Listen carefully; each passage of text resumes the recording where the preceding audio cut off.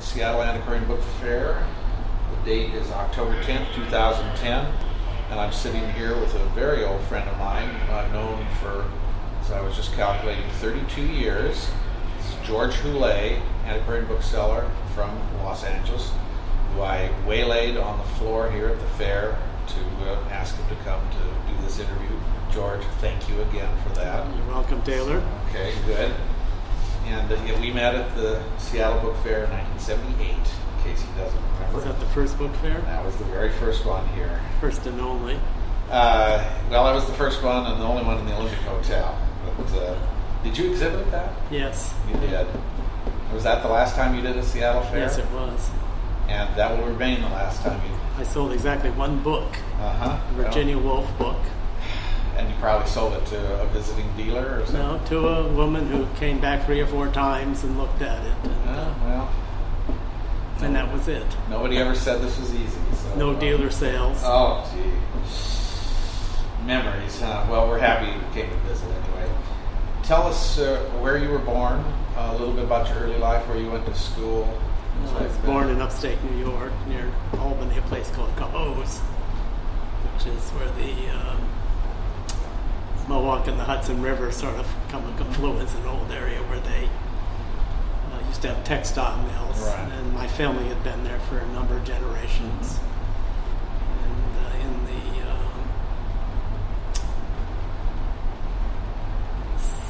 the year I graduated from the 8th grade, whatever year that was, we came west. My mother had asthma, and we needed a different climate, so we came to Prescott, Arizona for a year, and then after that to Riverside, California, where I went to high school, Ramona High School. I know that institution. After you graduated from high school, you went to university somewhere? I went to Riverside City College and spent a semester at California Baptist College and Loma Linda University, Seventh-day Adventist school, and then I went on to USC and graduated from USC.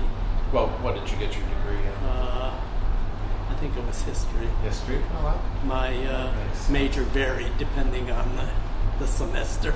Well, that sounds like my grades. I started in business. I wound up in sociology, and I think finally my advisor said you have enough units in history to graduate. So good. So I suddenly had a history major. Suddenly you were ready to graduate. That's nice. What sort of, did you have part-time jobs at this? I worked in the university library when I was at USC, and when I was at Riverside City College, I worked at the Riverside Public Library. And prior to that, I was in the library at Ramona High School, where I went to high school. So you had a background in libraries, although not a degree per se. No, I have a degree I have a library degree you do? From Western Michigan University, 1967. I see.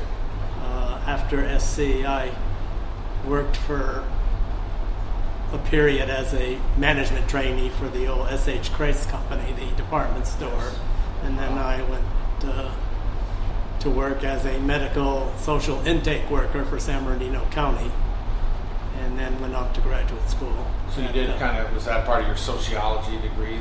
Probably. It paid better than the Crest situation did. They really exploited you, long hours and low pay, so when I was able to work for the county, I took that job, which was depressing to a certain extent because you interviewed old people who were ill.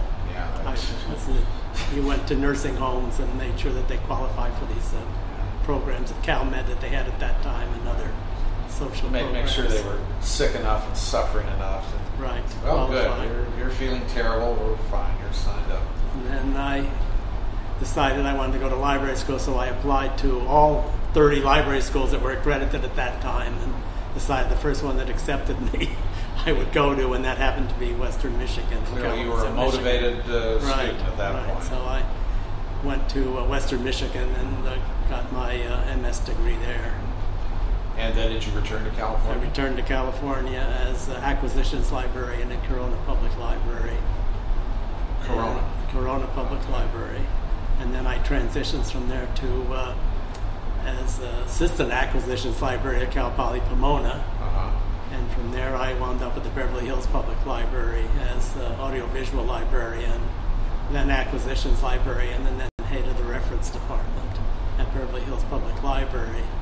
And in the meantime, when I was at Beverly Hills Public Library, Jake Zane somehow got me involved in doing auction catalogs for Marvin Newman and the Ames Company. Mm-hmm. And that's how I sort of got into the auction end of the business. And at that time, Sotheby's was coming to Los Angeles. Mm-hmm. They quietly bought out the Newman Company, Marvin Newman, and I did a catalog for them, having no idea of values, but I did a catalog of the Engelbart collection, which was the first collection that they got in.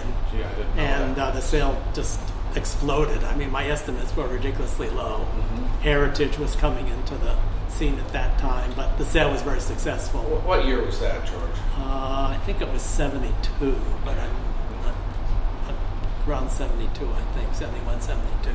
So your background to that point, you were able to handle these books and describe them, but without any... I didn't know the values to any extent. With relatives. I'd been dealing in books since high school. Oh, okay. I had a company called Marcellus Books, and at that time there was no internet. Of course. And the libraries had a lot of federal money at that time, and somehow I figured out that I could get books that were out of print here in England, mostly through Blackwell's. They used to issue a series of catalogs. So I was importing books from England and selling them to colleges and universities. Were those generally what we just refer to as out-of-print books? They were out of print in the United States, but they were in print in England. And some of them never been printed here, but the libraries at that time weren't aware that you could get these overseas. Right. So they were happy to have you. They were happy to get them. And, and that's how I set up my little book business that put me through college, actually. So you're yet another bookseller who started out in their teens, like I did, and Bud Plant, who was just in here, also started in his teens. Right. And I was selling books also at that time and doing scouting. Yeah. And luckily, just fell into some things. Yeah, that's luck often. And the Mission Inn went through one of its bankruptcy periods. I stumbled across a good group of books there. Yeah.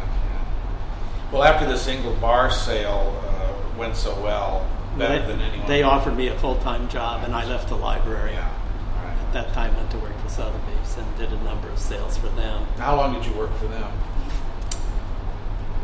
Not a couple years. I'm not sure the exact dates, but. And then at that point, you decided to open your own retail business. Sotheby's was having financial problems. They were on the verge of closing down, and when the Bennett and Marshall Library came up, we had a dispute over that because I worked hard to get that, and they pulled it off from under me. They sent it to London. Really? And I was very unhappy over that and left after that. Yeah. Michael Thompson and Carol were just visiting with George Allen. Apparently still going strong. In fact, when I left Sotheby's, I went to work for Bennett and Marshall. Oh, you did? Oh, okay. And then went off on my own. Now, what year would that have been? Probably 74, 75, because I opened my own store in 76. And that was on Westwood Boulevard, is that No, my first store was on Melrose, near Crescent Heights. I think it was 8064 Melrose. Oh. So I was there a year and a half, or maybe a little longer, than Roy Bleiweiss, who had the store on Westwood Boulevard, decided to leave. Right. You had Roy's old place. I occupied Roy's store. You remember the address number there? I'd have to look it up. Was it like the 2000 block of... Well, it was between Olympic and Pico. That was when they called that the Book Row out there. There were many, many bookstores. Yeah, the Kermans had Bookfinders, and Carmiole. Carmiole was there.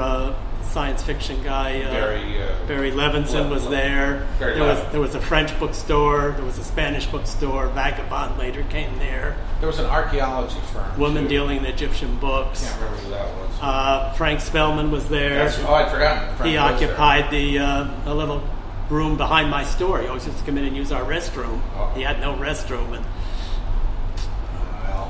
I have some stories. We won't comment on that. No, we won't. And then for a short time, Gary Steigerwald opened the store back there. No, I didn't. He's kind of disappeared.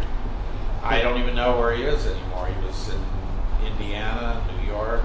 And then at that time, the guy that is now at the Lilly Library, worked for me. Joel Silver Oh, really? worked for me for God. a period of time, and so did, of course, Phil Beavis. Yes, we remember him. Wonderful delicatessen down the street there, Juniors. That's I've had right. many a fine lunch. I always like to get in a plug for Juniors. Valet parking, too. How long did you stay on Westwood? Probably 4 or 5 years, I don't remember. To the early 80s? To the early 80s. Yeah. I, at that point, realized if you wanted to stay in business, it'd be good to have your own building. Yeah. So you were in control, and the people that owned the building I was in kept saying they would sell it to me, but They would. I came to realize that I wouldn't live long enough, probably. So I started looking around, and I found 7260 Beverly Boulevard, which was empty at the time, and oddly enough, had previously housed a book operation. What was that? They sold books to libraries. Really? What the heck was it called? I can't think of the name right off, but anyway, they had this was like a small Barnes and Noble, or at the time they wholesaled books to I see. the libraries, and the people had died. The business had been liquidated, and the relatives were selling the building. So you were able to buy that building? I was able to buy the building. Yeah. That's nice. Now, remind me, that's... Western Library Service. Oh, okay. I know that. Was the name of the business that was there. During this period where you're getting established and working for the auction house through the library, and we were mentioning some of these other booksellers, were there any booksellers in the area or others you had contact with that you would have looked on as sort of, maybe not a mentor exactly, but somebody that you could kind of look to for... Well, Al Cronfeld at Aldine Books was a big help. Really? I don't He had a store on Vermont. Huh. Aldine Books. Aldine Books. I don't even Al know that. Cronfeld, and he'd been in business a long time. He helped me on a number of times. Oh, He was that's sort of a cool. father surrogate in a way. Interesting. I'm sorry And, I never knew him. So, He sort of kept in the background, but he was a very good bookseller. Had a lot of contacts. when I first started visiting Los Angeles, there were a lot of old-timers still in business. Charlie Salzman. I was thinking of Charlie Salzman, Red at Baroque Books. Right. The ever-popular Peggy Christian. Good word for everybody. Yeah. Well, when Peggy went out of business, I bought her. You bought her inventory? Bought her Really? inventory, fixtures, and actually took a lease on the building and later bought the building she was in there on La Brea. I didn't know that. Yeah. And Have you hung on to that building? no, I sold it. Uh-huh. I sold it. But I kept it a couple years. In fact, Al Cronfeld was running that other store for me over there. He had retired and sold the store on Vermont. Mm-hmm. And so he was coming in and keeping that open. Yeah. Did you know Maxwell Hunley? Yes, I did. Yeah. Uh-huh. Yeah, Max was in Beverly Hills, and then the building he was in got demolished, and then he moved to South Pasadena, and was there for a couple of years. And his daughter took over the business. Right, I vaguely remember that one. But Max was an old-time bookseller, sold to a lot of celebrities. He built a lot of the old fine libraries in Beverly Hills. And then there was, of course, Cherokee Books. But before Cherokee was Harry Levinson. Yes, Harry. When did he come out to California? Very early. He'd been in a long time here. Since the 30s. Right. sometime. Yeah, he's sort of a contemporary of Jake. Yeah, I think. exactly. You mentioned Jake earlier, Jake Zane, one of the legendary people in the book trade. Did you have much of a working relationship with him after you went on your own? Not really. Not really. Not really. But as I say, he got me into the auction end for whatever reason. Right. In fact, I asked him at the time why he didn't have one of his staff members do this, and So you probably thought you could do it better. well, I think he said he didn't want a conflict or something, or I don't know. But anyway, because before Sotheby's, I did maybe 6 catalogs for Newman auctions, and then Ames auctions, and maybe a few other places, just as a freelance basis. You ever recall Harry Bierman of Pick a Book? Of course, yeah. What do you remember about Harry? Well, Harry used to go to Ames auctions all the time and Yes. buy the libraries, and he sort of thought that was his fiefdom. He did seem to think that. In fact, I got started when I bought an art library at Ames auctions, and I think Harry resented that to a little bit, but anyway, and that's how I got started. I was dealing in art books. Some old library had turned up, and I bought the library. Of art And that books. gave me an inventory to get started after I left Bennett Marshall. These days, I mean, you deal in a wide variety of things, but I would say that most people, when they think of a lot of the better stuff you deal in, it's film-related, showbiz related. Well, a lot. It's kind of a niche that we've discovered. The material's there, and, right. And I've become knowledgeable in it. Yes, so yes, you have. We've handled the Rosalind Russell Estate, George Cukier's library, which was probably the best catalog I ever did. That was a beautiful catalog. And then some of Jack Benny's estate we got. Oh, I didn't know that. And a number of others.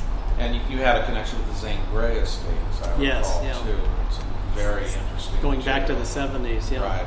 Right. When I was at the Sotheby's, one of the ex-wives of Romer Gray gave me some material to sell. Mm-hmm. And I got a call from Romer Gray when he found out about it, saying the material had been stolen. So I contacted the woman that had brought the material to me, and she brought in her divorce papers, and that wasn't the case at all. She had got this material as part of the divorce. So then when I contacted Romer, he turned out he really wanted to find out where she was. Oh, and she didn't want him to know that. So, no. But then again, he started giving me material to sell. Could get a movie script out of that too. Right. That's. And when I was at Bennett and Marshall, he brought us a number of manuscripts, which later got sold to Brigham Young.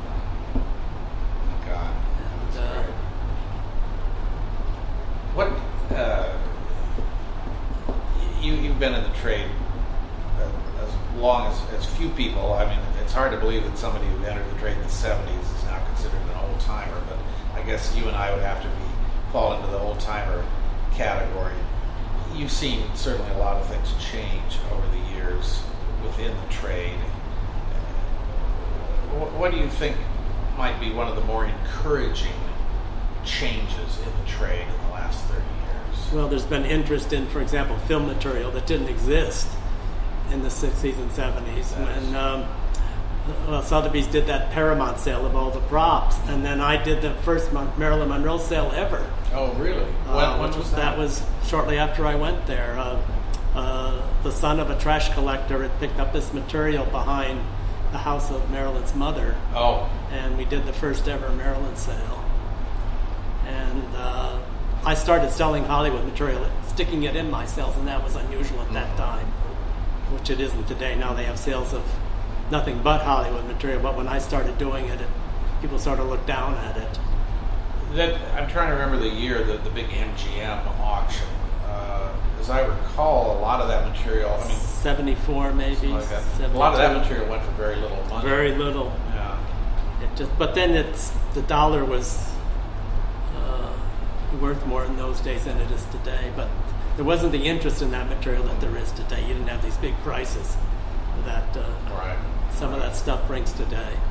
So that's been a big change, and the interest in just autographs has increased a great deal, both vintage autographs, historical, as well as more recent material. What do you deal in much recent material? I gather you don't. I don't. No. I don't deal in sports at all. I don't deal in aviation. I deal mostly in pre-1960. But sometimes other things come along. But a lot of the current material you can't trust. Of course. And the signatures are illegible anyway, so even if they're authentic, you can't tell what they are. Well, the sports, you can't. Those haven't been trustworthy for years. Sports material can't be trusted at all. Never. No, we deal more vintage material. And maybe half my business now is autographs. It's changed considerably. That would be letters, documents, photographs, and inscribed books. Inscribed books, and some memorabilia. Yeah. We've had that. We've sold Academy Awards.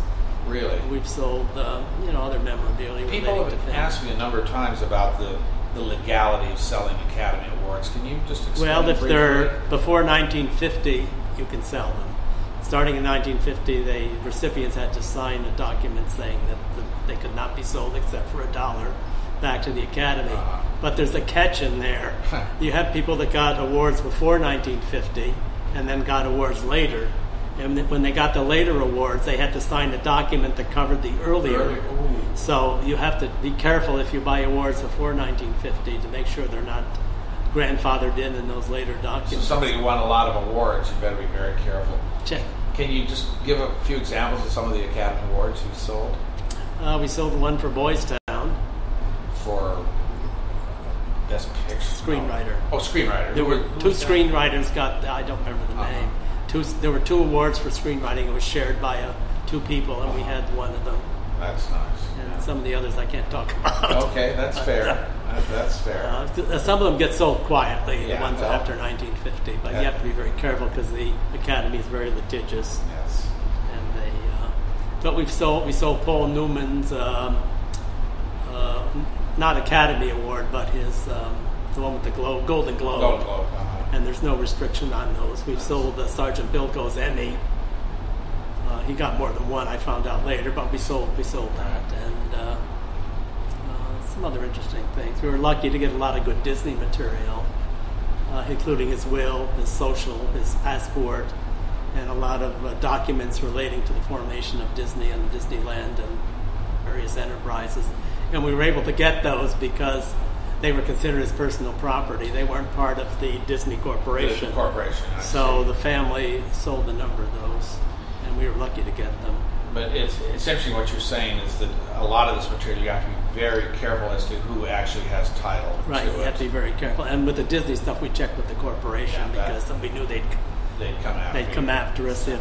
In fact, when I first saw it, I thought this must be out of Disney Archives. Yeah. But it turned out that it wasn't. It was okay. It was okay. Oh, that's good. Do you have an open shop still? Yes, we do. But we're more or less by appointment now, but if we're there, of course, we're there. But we're open Wednesday through Saturday. Closed Monday and Tuesdays. We've done that for some time. And who all is on the staff now? How many folks? I have 3 staff members besides myself. Now I know Bo, of course. Yeah, Bo and Masa and Toshi. And, are you still sort of the shop manager? Or do you defer that to? No, I still do the catalog and I still do the buying. Yeah. Still do the buying. You're still traveling a fair amount. I'm doing more now than I used to. I've noticed that. I'm doing more than I used to. You were here in Seattle about a year ago. Right. So I'm doing more traveling than going back to Boston. I'm not traveling as much overseas as I used to, but I'm doing more domestically. How would you describe, say, 20 years ago, you going on a scouting trip versus going on a scouting trip now? How would you contrast? It's more difficult, for one thing. You don't find the sleepers that you used to, so to speak. Part of it's because of the internet. Part of it's there's less material available, it seems like, and that's part of it. But the internet's made a tremendous difference. I mean, we've been able to help customers build collections just because of the internet that you could never have done before the internet. That's another thing I was going to ask is what kind of an impact, either beneficial or not, has the internet had on your business? Well, it's had a tremendous impact, and you have to go along with it because that's the way the flow is going. Yes. But it's created opportunities you didn't have before. Exactly. We stopped doing printed catalogs just because we can reach millions of people. Right.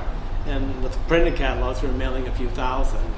So now we're selling material that we might not have been able to sell before. In fact, I know we couldn't sell it just because you're reaching people in parts of the world where there's an interest in a certain item, and through catalogs you couldn't reach them. You didn't have those people on your mailing list. And John Lang has pointed out that among many subject areas, high school and college yearbooks, which used to be very difficult to sell, now with the online listings, you can find somebody to buy almost any of them. That's right. It's quite amazing. And there are people that specialize in them, nothing else but yearbooks. Yeah. No. I think it's been overdone, but because you see prices on some that I think are ridiculous, just because Ray Bradbury or Bukowski or someone's mentioned in a yearbook doesn't make it worth some of the prices that you see asked for these things. If they have their picture and they've signed it, that's something else. That's a different thing. I've had Frances Farmer high school books that she signed, things like that. There are fewer open shops now, of course. Much fewer, yeah. Are you able to buy a lot of material via the internet too? I am, but I'm very cautious because things aren't always what they seem to be.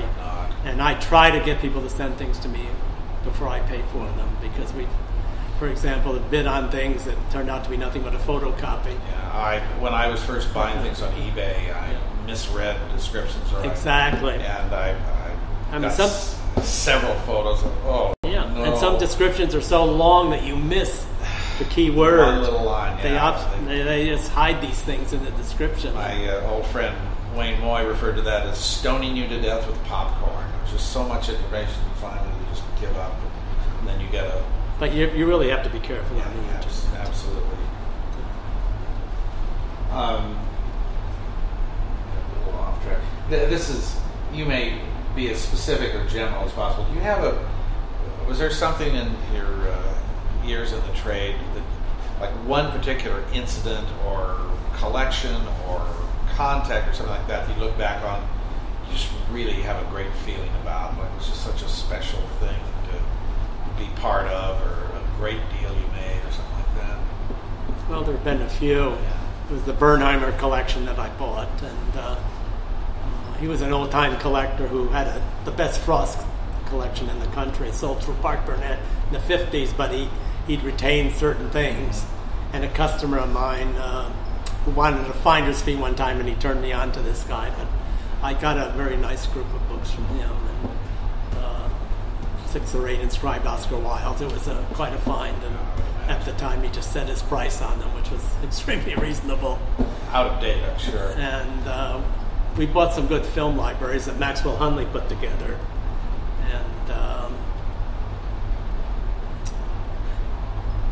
And even recently, sometimes you get lucky. I was at an auction house not too long ago that handles books and handles other stuff, and the different department heads there sort of don't speak to each other because they're competing.